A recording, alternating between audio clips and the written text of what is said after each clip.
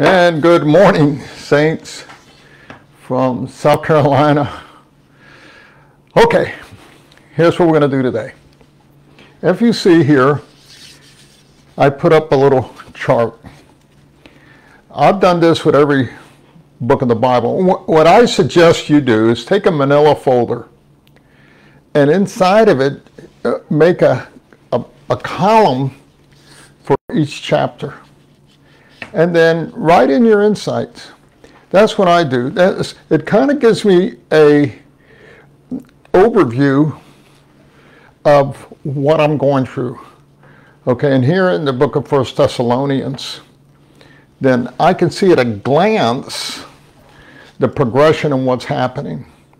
Okay, and I told you last time that if you really want to understand 1 Thessalonians, you got to go back to the book of Acts.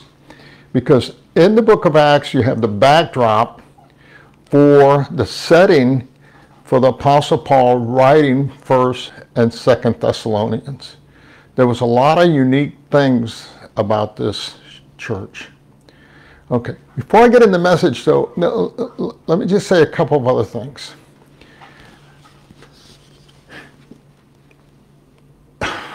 Man, this is so amazing. Here's what's amazing about this church, is that the Apostle Paul was only there for 3 weeks to at the most 3 months. And he planted this church, and this church just took off. It had a reputation that went all through Macedonia. Now, here's what's interesting. When I was in Bible school and seminary, it started around the late 70s, early 80s, you had a movement called the church growth movement. In fact, they would even train pastors how to grow a church. Mostly it wasn't church planting like the Apostle Paul does. It was more like proselytizing. And so what they introduced was a lot of business management skills. Now, there's nothing wrong with being organized, but they became the forefront of church planting. Not only that, but entertainment. So the idea was to create a lot of professionalism in the church. Well, what happened is it moved away from the very essential things that are necessary to really develop and grow a church. And this is what the Apostle Paul did, and this is what we're going to see. Okay? We're going to go back to Acts 17. And I'm going to read to you. The book of Thessalonians, as you can see up here at a glance, chapters 1 through 3, the Apostle Paul is looking back. He's reminiscing what has happened, what led up to them, what they're doing, and so forth. Chapters 4 and 5 is projecting. He's looking forward. He's telling them, hey, this is what you need to do now. They were also greatly concerned about the second coming of Christ and the rapture. So he's trying to settle them because some of them were quitting their jobs. Saying, well, Jesus is coming any moment. What's the point of working?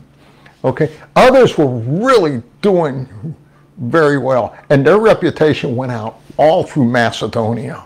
Mind you, the Apostle Paul wasn't there very long, okay? Timothy went back to Thessalonica, and he went and reported to Paul what was going on. That prompted Paul to write this letter. Okay, let me go back to Acts, because I think, and I'm going to refer to a few things here that he did, and what we're going to look at as cause and effect. So if you want to grow a church, you want to plant a church, you want to be used of God, you want to make a difference in your community. Look, I'm here in Myrtle Beach. I hunted all through the churches here. I haven't been able to find one Bible church here. Okay, there's a lot of denominational churches. There's a lot of mega churches. There are a lot of what they call musical worship service type churches. They don't understand what worship is at all. It's not an entertainment session. It's a 24/7. What Jesus told the woman at the well. There's coming a day when people are going to worship me in spirit and in truth. That's how you worship. That's 24/7. Okay? But because of this church growth movement, people that are under 40, for the most part here in America, I don't know about the rest of the world, they have experienced this church growth movement. So that's what they come up under. Okay?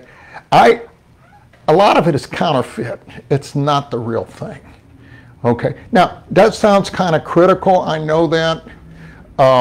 Do they do good things in the church? Sure they do.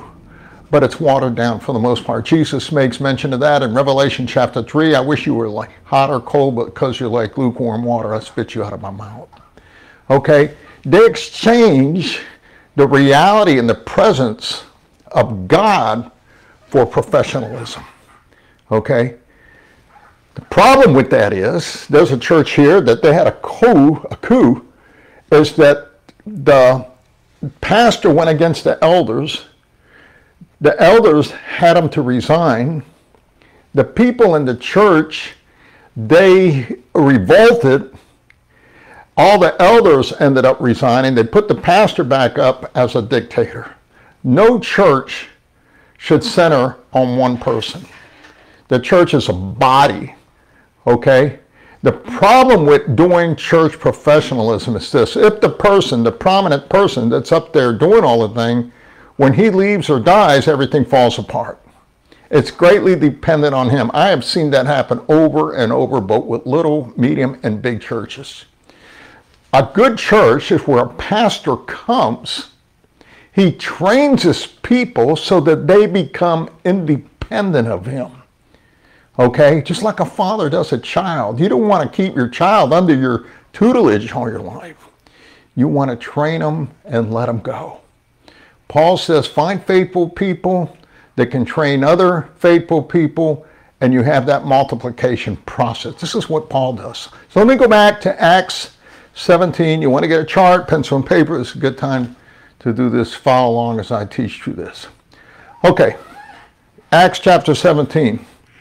When they had passed through Amphipolis and Apollonia, they came to Thessalonica, where there was a Jewish synagogue. Now, this is very interesting because this gives Paul, who was a Pharisee of Pharisees, an opportunity and a legal way, legitimate way of getting in and introducing the message he's going to bring both to Jews and Gentiles. Okay, Paul went into the synagogue, and on 3 Sabbath days, he reasoned with them from Scripture. So that's when we get to 3, that could either be 3 weeks, or some people say, yeah, that was 3 months, 3 steps. We don't really know, okay, about how long he was in Thessalonica. And listen to this. Paul went into the synagogue, and on 3 Sabbath days, he did 3 things. First of all, he reasoned with them. You go and do evangelism, you need to know apologetics. You need to understand prolegomena. You need to know how to reasonably explain, which is what he also did. He reasoned with them from the Scriptures. Okay, he knew the Word of God. Explaining, that means giving more information so that they could grasp what he was saying, and then proving that Christ had to suffer and rise from the dead, which is the essence of the gospel, the death and resurrection of Jesus Christ. Okay, this Jesus I'm proclaiming to you is the Christ, he said. And some of the Jews were persuaded and joined Paul and Silas, as did a large number of God-fearing Greeks or Gentiles, and not a few prominent women. Okay, but a lot of Jews were jealous. Okay, they were jealous that Paul comes along and does that. But I want you to notice those 3 words. He reasoned, he explained, and he proved. Okay, now let's go to 1 Thessalonians chapter 1. And let's look at it a little differently. Paul's writing, Paul, Silas, and Timothy. So he gives reference to Silas and Timothy, who also had gone there with him. Grace and peace to you. We always thank God for you, mentioning you in our prayers. So the first thing he did was he gave thanks. He's reminiscing. He's looking back now. Okay, as I said in chapters 1, 2, and 3, Paul is reminiscing what had happened. We always thank God for all of you, mentioning you in our prayers. We continually remember before our God and Father your work. That's the second thing, is that they remembered. What was it that they remembered? Let's look. That before our God, your work, if you want to know what true Christians do, your work produced by faith. Your labor prompted by love. Your endurance inspired by hope in our Lord Jesus Christ, his return. Okay, those are the three essential ingredients when people are doing ministry and how you can evaluate it. You know, the Bible gives us a lot of insight in terms of discernment. What is a person's true motivation? Okay, and here you see it. It is three different things. It's faith, it's love, and it's hope. Okay, that is what produces real dynamic ministry and what produces an exemplary testimony. Then in verse 4, brothers loved by God, we know that he has chosen you. Now he's going to review. Okay, we know that he has chosen you because our gospel came to you not simply with words, but also with three things: with power, with the Holy Spirit, and with deep conviction. There's another. So we're getting all kind of insight as to how the dynamics of a true ministry takes place. He says it comes with power, the Holy Spirit, and deep conviction. Now, if you want a little fun, go and do a word study on each one of those. I see in Acts 1:8, people take the word power, and the Holy Spirit came with power, and they take it complete like it's dynamite or something like that. It has nothing to do with that. Power has to do with ability to do something I wasn't able to do before. Okay? And that is give testimony and witness. I have the ability. Why? Because I got a new nature. I had an old nature before. I couldn't explain. I couldn't even understand. But now I got a new nature. I have that power in me. Okay? I have been seated in the heavenlies. Okay, we're getting a whole lot of that. But also in the power of the Holy Spirit. Apart from Christ, we can do what? Nothing. But through the Holy Spirit, we are empowered to be a communicable witness that people can embrace. And you know what they say? This is real. I can tell the difference when somebody's giving a cliche or talking and when somebody is speaking through the power and ministry of the Holy Spirit. And so can the lost. Okay? And those that are receptive, man, they just eat this up. Okay? They're just like little kids with sponges, and they just draw all this in with the Holy Spirit. But notice what else he says. It's also we came to you with deep conviction. Not just any kind of conviction, mediocre conviction, deep conviction. This is what moves me. This is what drives me. I gotta do this. When the Apostle Paul said, it is my love for Christ that compels me. It compels me. It moves me. I gotta share the gospel with you, but I don't want to do it in an untactful, stupid, crazy, idiotic way. I want to do it in such a way that it's going to be receptive to you so that you can become born again. Isn't that amazing? This is amazing, amazing book. Okay, let's keep going. Okay. And it wasn't with just with that, with words, but also with power, with the Holy Spirit, and with deep conviction. You know. He's telling them, hey, I'm going to give testimony about something you know. You know how we lived among you for your sake. When I went, I'm constantly concerned about this. I never want to be a stumbling block. I want to be a minister. I'm not going to ride in the limousine or Jaguar. I'm not going to ride in the BMW. Are those things wrong? No, but I don't want to cause anybody to stumble. I'm not going to fly around in my own private jet. I'm not going to buy a mansion if I have money. You know, I'm going to invest it in things. Why? Because I don't want to be a stumbling block. He says, you know how we have lived among you for your sake. For your sake. Why do I do the things? For your sake. For your sake. And you know the people that know me have gone with me. When I go to get, and when the first thing I say, I don't want to cause anybody to stumble. Let's find something. You want a car? Yeah.